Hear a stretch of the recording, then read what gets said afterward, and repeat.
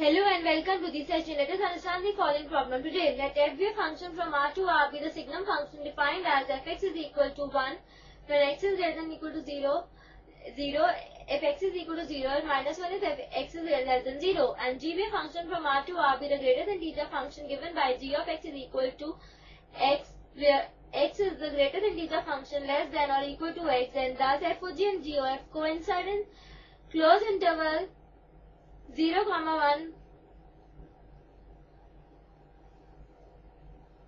which is open at 0 and closed from 1.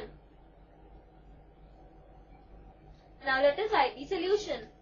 Given to us function f from R to R is the signum function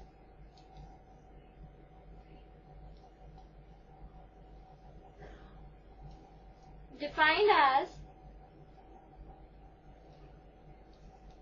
f of x is equal to 1 if x is greater than 0, 0 if x is equal to 0, and minus 1 is x is less than 0.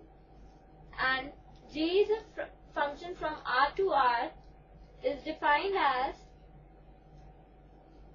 g of x is equal to greatest integer of x, where x is the greatest integer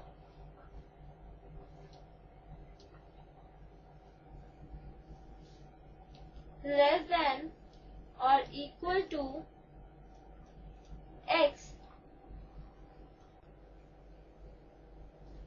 Now, for x belongs to interval 0, 1, which is open from 0 and closed at 1, we check whether f of g of x is equal to g of f of x. Now, when x is greater than 0, that is, x belongs to interval 0, 1, which is open at 0 and closed at 1, we have fx is equal to 1 and g function from R to R defined by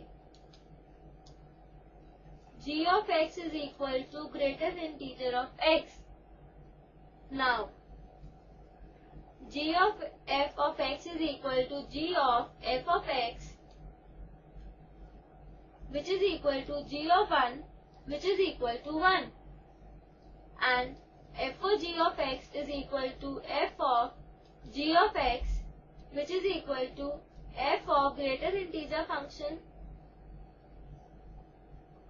of x, which is not defined. Hence, f of g is not equal to g of f.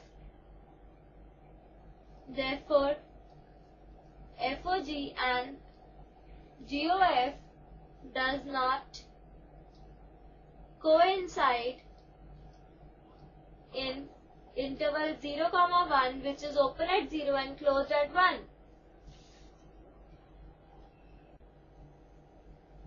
Thus, the required answer is no. I hope you understood the problem. Bye and have a nice day.